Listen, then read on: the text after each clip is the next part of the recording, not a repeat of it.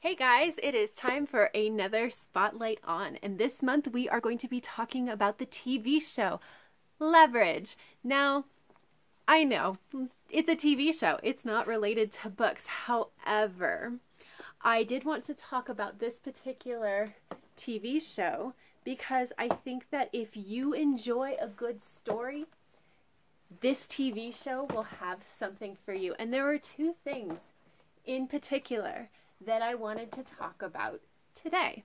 And those are the first one being the writers had a real commitment to canon that made the internal logic flow very, very well. It was so amazingly consistent that it's actually worth noting. It's worth me talking about. That's how consistent it is and how committed to canon they are. And then number two, the fact that a lot of things, but specifically the characters, could have easily fallen into stereotypes or, tired tropes, and they didn't. They were actually turned a little bit on their side, and I really, really appreciated all of that. So let's talk about what Leverage actually is. It obviously is a TV show. It ran for 5 seasons. They were short seasons, so each season has between 12 and 16 episodes. They're all 42 minutes long without commercials, and it is about 5 criminals who team up together to exact revenge on a guy who tries to con them. And as they are doing this, they realize that they make an amazing team, that the team is actually better than the sum of its parts. And so they decide to continue working together and go after actually people who are really manipulate the system so that they get everything that they want and the little guy, it gets nothing. Each of the main characters is in fact an expert in their field, and so it is really interesting to watch these people who are amazing at what they do con. Honestly, often they're the white male CEOs of terrible companies. Very cathartic to watch. And as they're doing it, they grow as people, they grow as a team, and it's really interesting to watch. So let's talk a little bit about that commitment to canon that the writers had. So one of the things that it just becomes apparent really quickly is that these characters are set up, the world was set up, and it feels like anybody who writes on the show was required to watch it so that they really understood what was going on. And I don't feel like there was ever a point in time where I thought, but that doesn't make sense, or that's out of character. Because anytime it didn't make sense, or there was something where the character was acting not like themselves, it was either previously explained or immediately after explained why they were doing that. And I think that's really important. But also, just like, for example, how they actually wrote all these cons out. They clearly took this idea of, okay, well, if these are the people who are the best at what they individually each do, then what does that mean? Well, it means that they are not ever going to make a rookie mistake, right? Because they're the best at what they do. Rookie mistakes are like in their past, it wouldn't happen. So every episode, the con absolutely threatens to go off the rails, but it's always because the mark did something that they didn't expect, or, something outside of their control happened, or something happened where they ended up changing the objective of their con. So something else always happens. It's never ever a rookie mistake, which is consistent because they are the best at what they do. Whereas I feel like I have watched other shows where it's like, they're the best at what they do, but they're going to make this silly mistake in the very first episode. And you're like, okay, but are they really the best at what they do? Seriously? And so they do. They think about, okay, if they're the best, then what does that mean? If, for example, this character of Nate, if he is got this trauma in his past, what does that mean that he's likely to do? If, and they always kind of make it consistent for what they have already put into place. So I really appreciate that. But it also means that even things that are just feel like, you know, throwaway lines can end up becoming very important. So I think it's the second episode of the season, so the one right after the pilot. Second episode, first season, Parker and one of the characters, Parker, ends up with a plant. And she says, I have a plant. What does it do? And like, it's kind of a throwaway line in that we're even, like, the camera is kind of panning out and all this kind of stuff. It really was meant as a throwaway line. But even that throwaway line gives us insight into Parker as a person, which I think is a really amazing way to write things. But also, it's a line that comes back. In the third or fourth season, Parker is given a plant by one of the other characters, and it's a Venus flytrap. And it shows us two things. First, that the character who gave the plant really understands Parker as a person. And second of all, that it allows her to say that line of, it's a plant and it does something. And it's like, yes, you took this throwaway line and you made it part of this world. And so when it came time for plants, of course she's going to get a plant that does something, and of course that's going to make her happy, because we've already established that she thinks that plants should do something. And they do this with like everything on the show. It is just fantastic. It feels like nothing is extraneous because it all seems to come back at some point and remains consistent through the world. So I think that especially in TV shows, but in media in general, we just don't quite get enough of that, where it feels like the world is so fully fleshed out that even throwaway lines can become important. We just don't get that often enough in anything. And so I do think it is worth pointing out and talking about when I do find it, which obviously I found it in Love Bridge.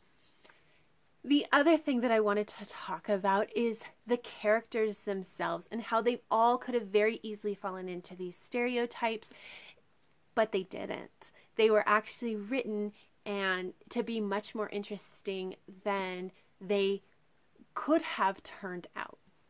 So let's talk about all those characters, and let's start at the top with Nate. Nate is the mastermind. He is the one that knows what everybody can do and keeps just a ton of details in his head and forms the plan and gets the crew through the con.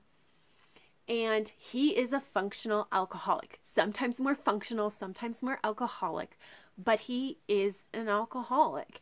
And he's an alcoholic because of some very real grief and pain from his past. The kind of thing where like you understand why he is the way he is, and even such you're still just kind of like, okay, but you're handling things badly. This is not the way. And I think that and the audience is okay having that kind of reaction because the other characters have that reaction to him as well, where they're like, we totally understand why this is so painful for you, but it doesn't make it okay. We understand why you're going to alcohol to numb the pain, but it doesn't make it okay. And his alcoholism is never portrayed in a positive light. It's always neutral to negative, in that the rest of the team has accepted that this is who he is. However, as soon as it is interfering with his ability to run a con, as soon as it's interfering with anything, they are on him about it. And I think that that's a really interesting way to portray it, and not one that we usually get to see. We don't get to often challenge this notion that it's not okay. Like, if you have a hard day 6 or 7 nights out of the week, then maybe something needs to change. That there can be functional alcoholics in the world, and it doesn't make them pleasant people to be around. Like, it brings up a lot of interesting things. And it could have very easily gone into this whole, he's got man pain, and the whole show is about him and his pain and how he has to numb it with alcohol. And it just really, it comes to the forefront on occasion, but it's often very much just in the background as a character trait. And then we have Sophie. Sophie is probably in her early to mid 40s, and she is the group's femme fatale. She is the bombshell. She is the one that is, you know, dressed to the nines, and when she is conning, she is using that sex appeal to her advantage, and that's how she cons people. And I love the idea that the person that is using sex to get, you know, that sex appeal to get what she wants is somebody who's probably in her 40s. That is so amazing, especially considering that there is a younger female in this group. The fact that we are allowing a 40-plus-year-old woman to be just sexy is awesome, especially considering it's Hollywood, right? I just love this idea of an older woman bombshell, and the fact that you believe it. Gina Bellman is the actress, and she's amazing, and you believe that she is able to do that.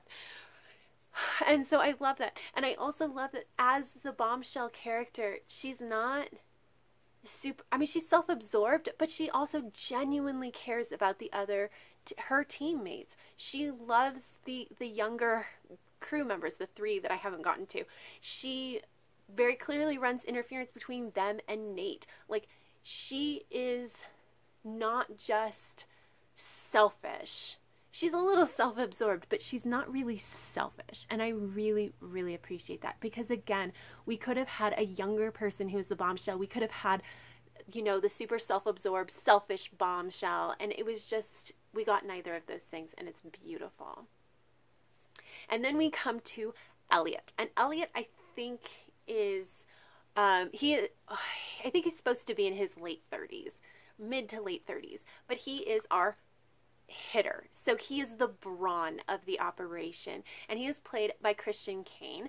And I believe that Christian Kane is only like 5'10". And so you would kind of expect the person who's the brawn to be tall and just built and like all of these things. Now, Christian Kane is not a tiny man. He is sturdy. He is very clearly strong, but he's not a huge dude. And for his character, Elliot, how he describes his job is he takes all the punches and he just gets up more often than the opponent that he is facing.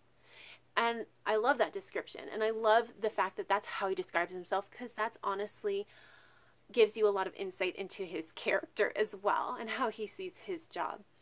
But usually when you get somebody who is clearly the brawn, they don't have the brains. But Elliot does, and we are given a clue to that very early on. Again, 2nd episode, he is IDing a gun from a recording, and all he has is the sound of it firing, and he knows what kind of gun it is. And you cannot do that if you are not intelligent, right? But not only that, is he's the muscles, but he's also very well rounded. He's obviously an athlete of sorts, but he also gardens, he cooks, he is a musician, he's intelligent, he's much, much more than just his muscles. But I think the thing that really becomes very interesting, and again could have easily fallen into stereotype, is he's a hitter. So he used to kill people when he was with an old crew. We are given that information pretty early on. He has actually killed people. He doesn't anymore, but he has.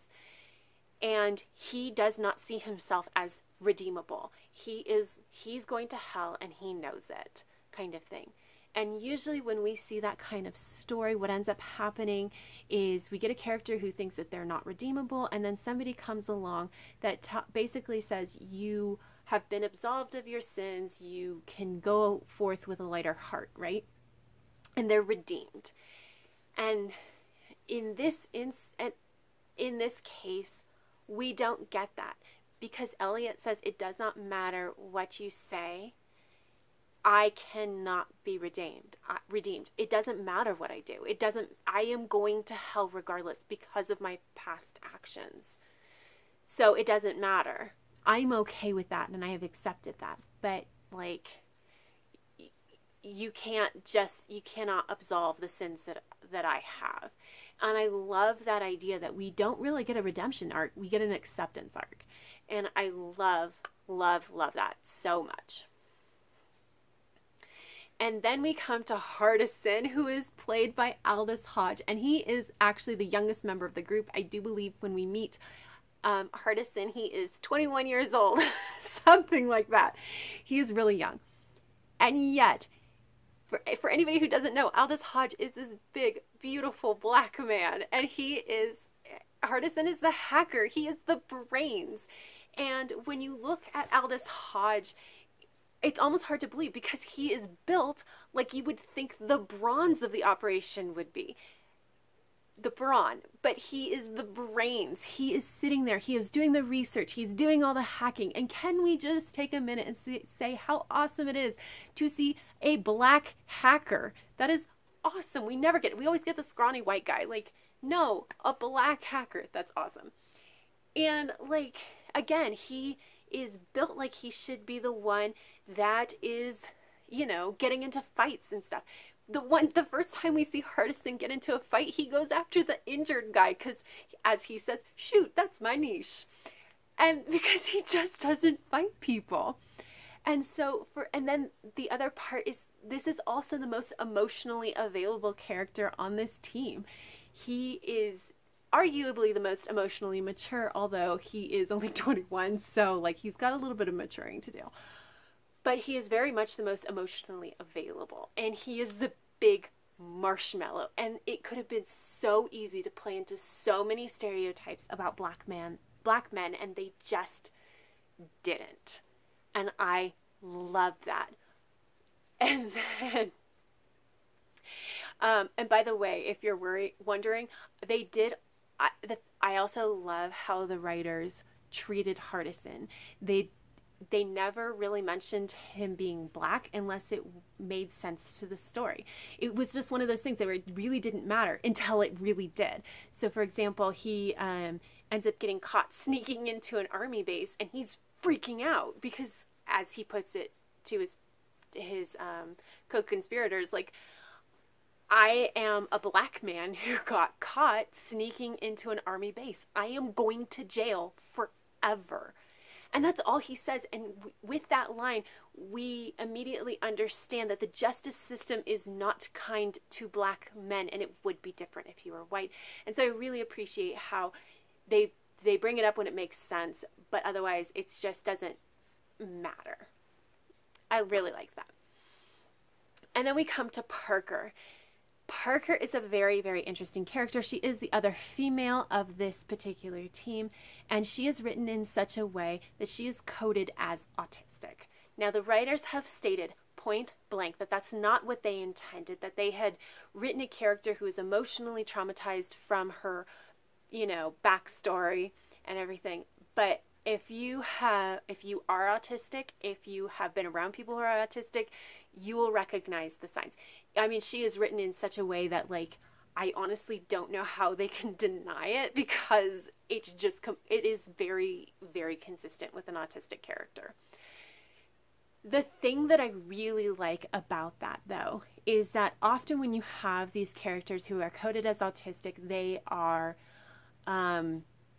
treated very poorly by the people around them. They're made fun of. They are treated as a burden or as less than. And Parker never is.